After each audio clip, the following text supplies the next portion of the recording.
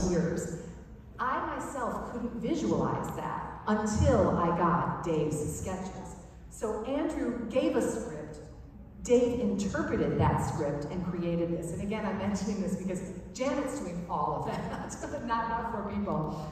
And then the first panel is an establishing exterior shot of Mrs. Rimas's shack, thick snow everywhere.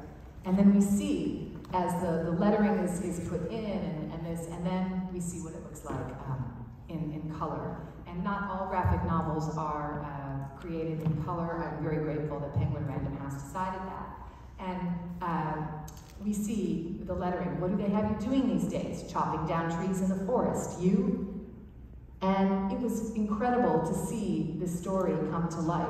Andrew selected, it was his interpretation, which aspects of the story should go into the graphic novel. And in many ways, I feel that this graphic novel adaptation is more powerful than the original source novel that I wrote. There's an elasticity with these visuals that I wasn't able to achieve with the prose. There are breaths. How do you create a breath visually? And we did this with black. How do you create sort of a sunrise, a fade in? Do you see the left part of the screen is very pale, and then we move and it becomes more saturated. And we see this here as well. Then there were things that I simply couldn't do in my book that I wanted to. For each book I write, I interview maybe 50 to 80 true witnesses, and I get to honor them in the acknowledgments. But here, Andrew had the beautiful idea of honoring these people in the visuals, and actually, Dave drew the imagery of these true witnesses who helped with this book, and their names are included. Then there are things in this graphic novel that aren't in the original source novel.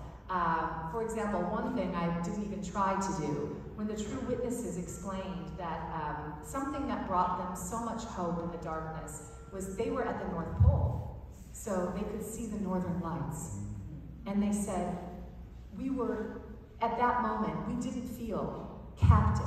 There was hope. We saw that there was still beauty in the universe, and it gave us hope for another day. And I'm not going to show you that panel because I want you to look at it in the book. I don't want to do a disservice.